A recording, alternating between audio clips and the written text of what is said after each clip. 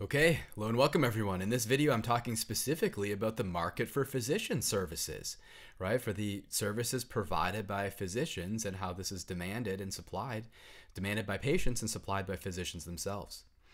One important observation is that, well, the demographics of the population really determine the need, the demand for physicians in particular areas, right? So as the population changes, the specialties that are going to treat the medical conditions that are happening for that population are going to increase the demand for physicians in those areas and decrease the demand for physicians in other areas.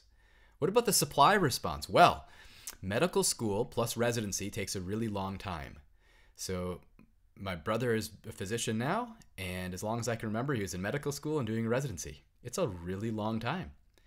So we'd expect the supply of physicians is going to be very inelastic in the short run, right? Because of this long duration. Once you're in, you're kind of committed to becoming a physician.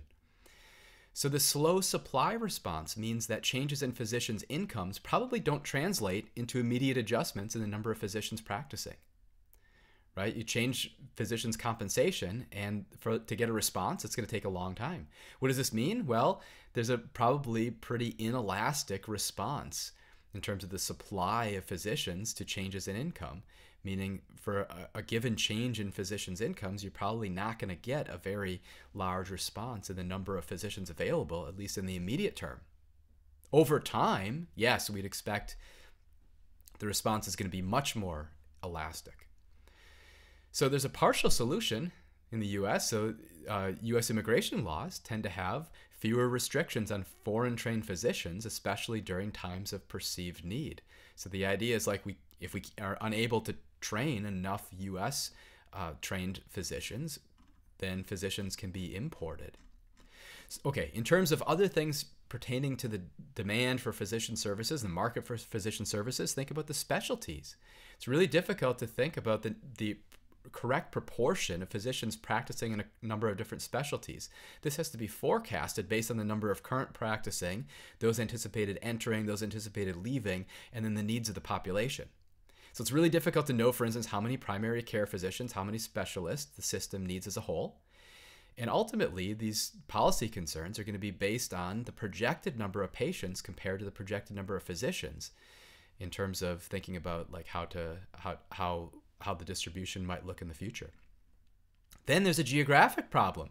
So even as there's a concern for the falling amount of general practitioners, primary care physicians, there's another problem, which is that there's fewer and fewer physicians who are willing to practice in rural and inner city areas. And that's a problem because in rural areas in particular, with the advance of internet technology, it's become there's less of a need perhaps to be moving to cities for a lot of individuals. However, probably not for physicians, because physicians might have trouble accumulating the type of economies of scale that's possible in an urban area where there's a large volume of patients relative to a rural area where there's a small volume of patients. Anyway, so in many areas, many rural areas, there's a serious problem. And so that's something that policymakers will need to confront in the future. In terms of physician compensation, well, to a large degree, a strength of the U.S. healthcare system is the fact that specialty care is so prominent.